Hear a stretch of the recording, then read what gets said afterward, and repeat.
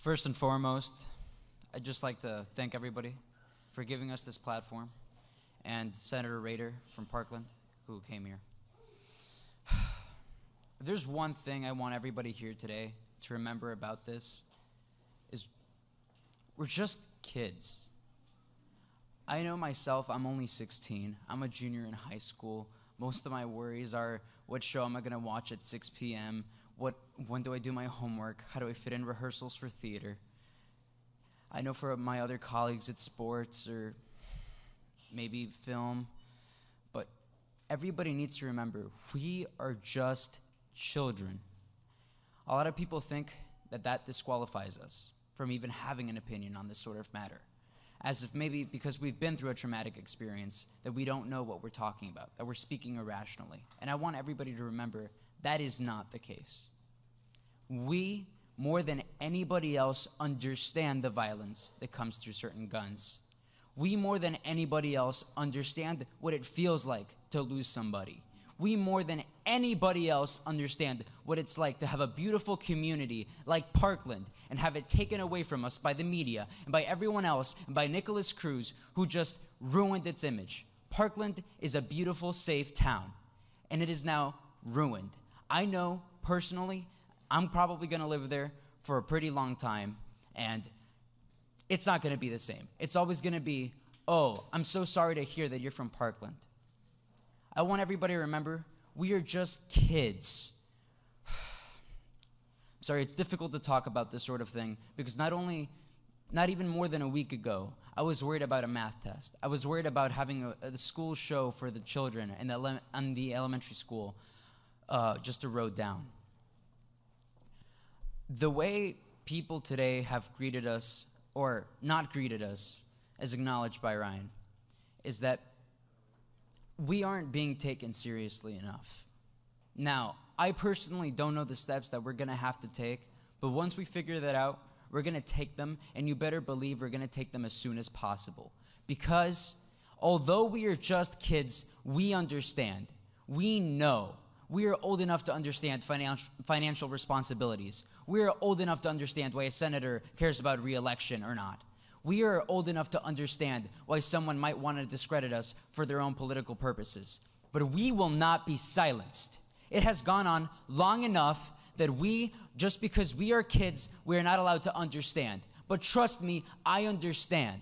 I was in a closet, locked for 4 hours with people who I would consider almost family, crying and weeping on me, begging for their lives.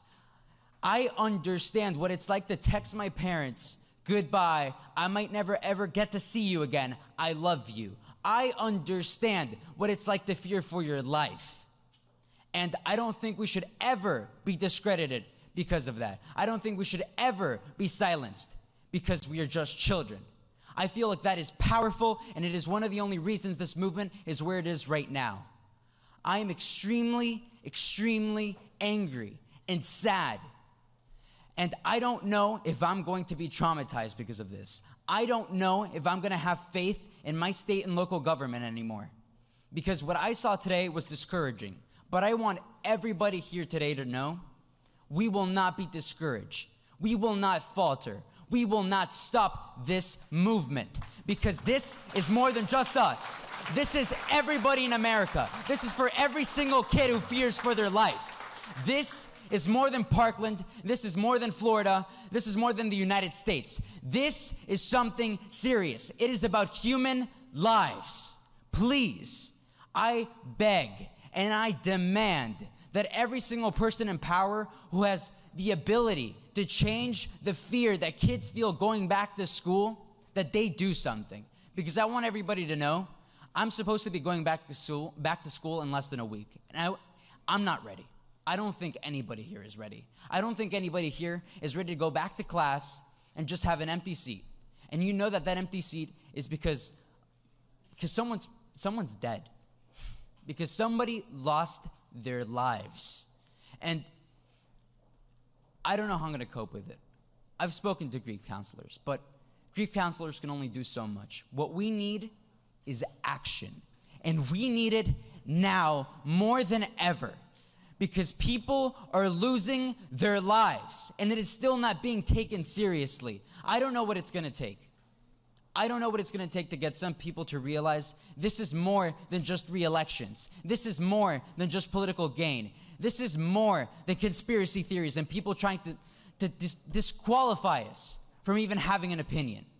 This matters to me more than anything else in my entire life. And I want everybody to know, I'm prepared to drop out of school. I am prepared to not worry about anything else besides this, because change might not come today. It might not come tomorrow. It might not even come March 24th when we march for our lives down in Washington. But it's going to happen, and it's going to happen before my lifetime, because I will fight every single day, and I know everyone else here will fight for the rest of their lives to see sensible gun laws in this country, and so that kids don't have to fear going back to school. Thank you.